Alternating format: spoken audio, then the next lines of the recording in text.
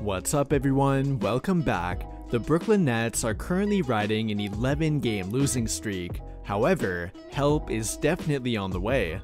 After making a blockbuster trade deadline move by trading away James Harden for Ben Simmons, the Brooklyn Nets are going to be looking much different very soon. But will they be better, or will Ben Simmons, Andre Drummond, and Seth Curry be a downgrade from what they were getting with James Harden? We'll talk about all of that in today's video and try to come to a conclusion on just how good the Brooklyn Nets now are. But before we do that, if you could take a brief moment to drop a like on the video and hit that subscribe button if you have not already, I really would genuinely appreciate it. Anyways though, now onto the video, and to begin, we will briefly review the blockbuster trade that Brooklyn made with Philadelphia. The Nets traded away James Harden for not only Ben Simmons, but for Andre Drummond and Seth Curry as well, both of which have been very productive role players this year. Ben Simmons may have not played a single game yet this season, but both Curry and Drummond have been balling out, and especially Seth Curry.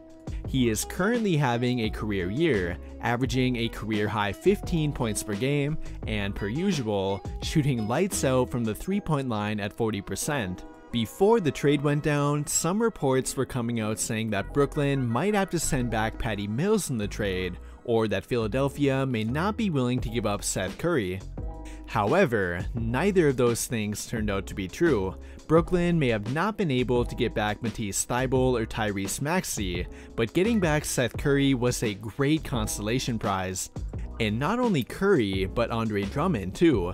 Taking him away from Philadelphia was an underrated move for them to make. They were definitely able to weaken their frontcourt depth, while at the same time improving their own. Drummond may no longer be the all-star player that he once was, but he has finally bought into being a role player, and he has played great ever since taking on that role. He did very well at bringing effort and energy off the bench for Philly, and while he may be going back to being a starter in Brooklyn, he will still be playing into a similar role, and in my opinion, it is one that he can be very productive in. But as we know, the real prize of the trade would have to be Ben Simmons, who could actually turn out to be even better in Brooklyn than he was in Philadelphia. And yeah, I know that his time did not end well in Philly, but I do not believe that was a good representation of who he can be as an overall player.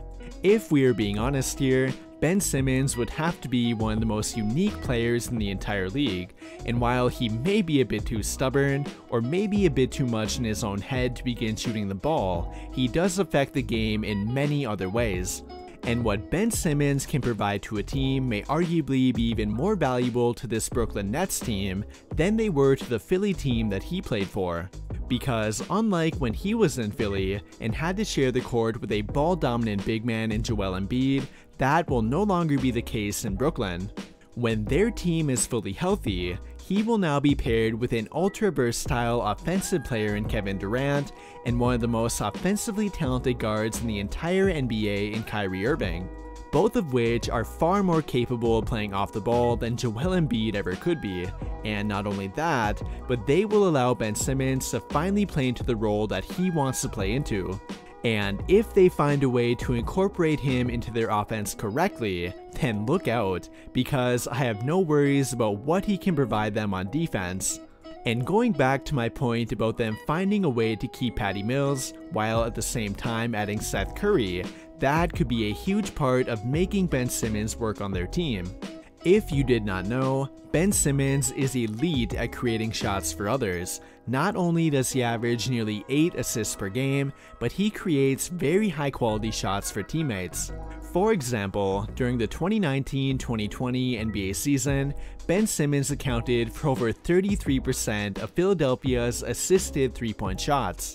And with that, 52% of his assists turned into a three-point shot made. Now that is elite shot creation, and put that kind of guy in a team with Kevin Durant, Kyrie Irving, Patty Mills, and Seth Curry, and you have a very dangerous combination. Not only will he impact them offensively though, but defensively too.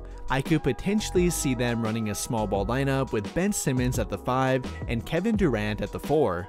That would be an ultra switchable kind of lineup, and one that would utilize Ben Simmons in a Draymond Green type of fashion, and who knows, that may finally be the key to improving Brooklyn's defense.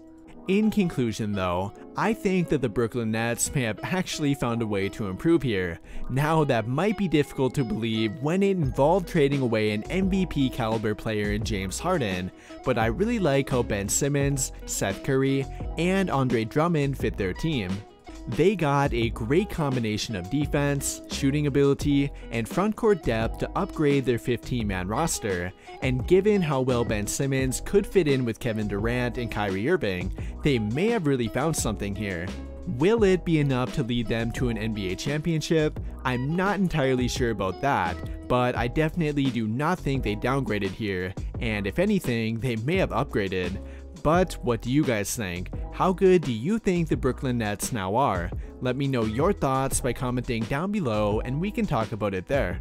But before you go, I would like to invite you to join the official Discord for the channel. If you like having NBA debates and discussion with others in real time, being updated on NBA news, or even being able to chat with me, then you really should think about joining.